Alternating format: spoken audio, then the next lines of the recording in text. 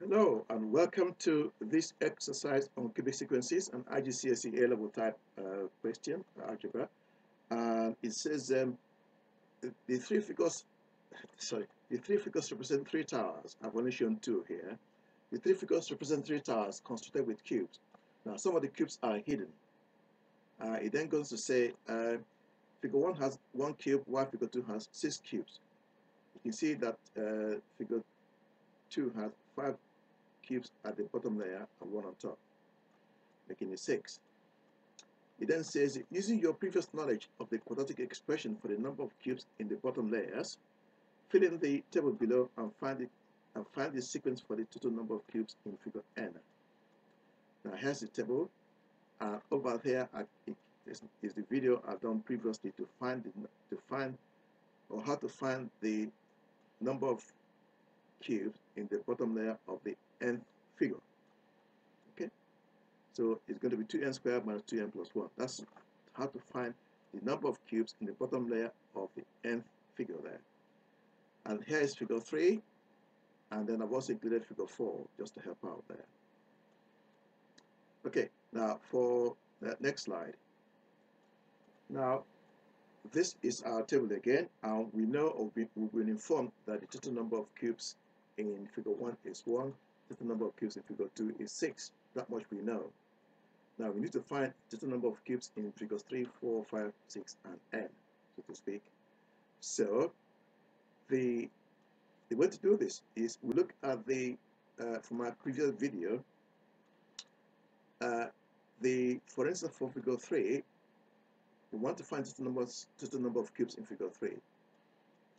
What we need to do is to find the total number of cubes at the bottom layer of figure 3, and that will be 2 times 3 squared minus 2 times 3 plus 1, and then add the total number of cubes in figure 2. So 2 times 3 squared is 9, 9 times 2 is 18, minus 6 plus 1 will give us 13, and 13 plus 6 will give us 19. So that's for the total number of cubes in figure 3 is 19.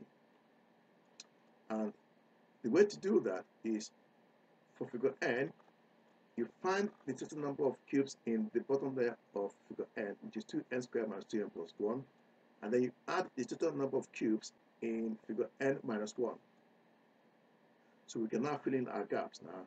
So for figure 3, we've got 19 cubes. For figure 4, we've got 44 cubes. For figure 5, we've got 85 cubes. And for figure 6, we got 146 cubes there. Okay. Now, if we then display our sequence again, we've got 1, 6, 9, 44, 85, and 146. Okay. Now, the difference between the total number of cubes in the first and second towers is 6 minus 1, and that's 5.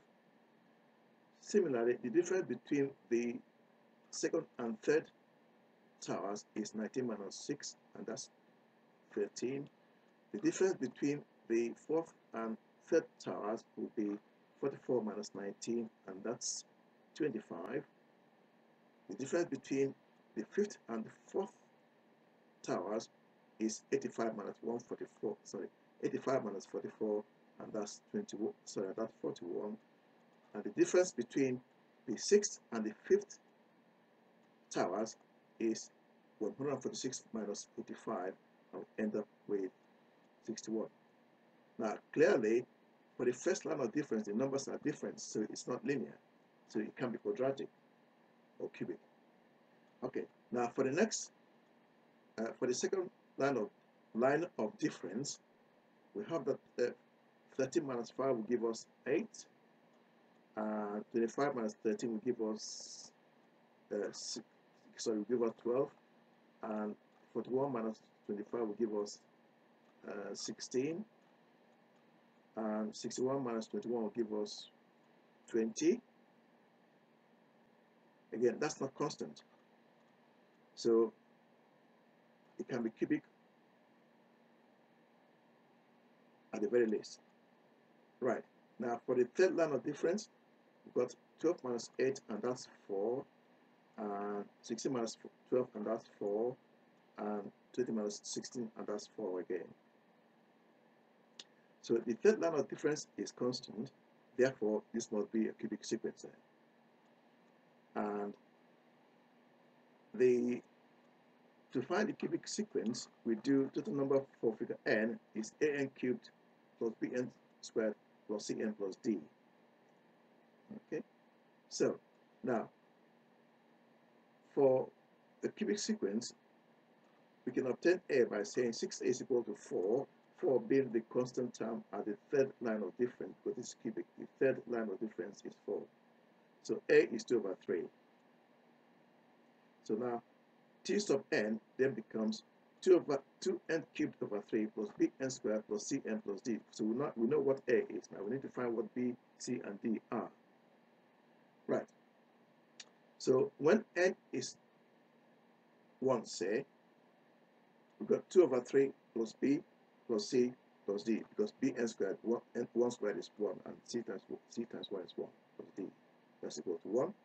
If we now multiply every term by 3, we end up with 2 plus 3b plus 3c plus 3d is equal to 3. If we then subtract 2 from both sides, we end up with 3b plus 3c plus 3d is equal to 1. That's our equation 1. Now, to get equation 2, let's say when n is 2, we then have that 2/3 times 2 cubed. Now 2 cubed is 8.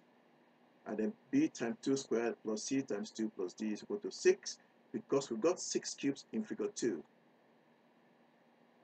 Okay, so now if we then do simplify, that now becomes 16 over 3, because 2 cubed is 8, 8 times 2 is 16. 16 over 3 plus 4b plus 2c plus d is equal to 6. If we then multiply every term by 3, we end up with 16 plus 12b plus 6c plus 3d is equal to 18, because 3 times 6 is 18. If we then subtract 16 from both sides, we end up with 12b plus 6c plus 3d is equal to 2. And that is our equation 2. Now, similar exercise or similar procedure or similar process for equation 3. Now, when n is 3,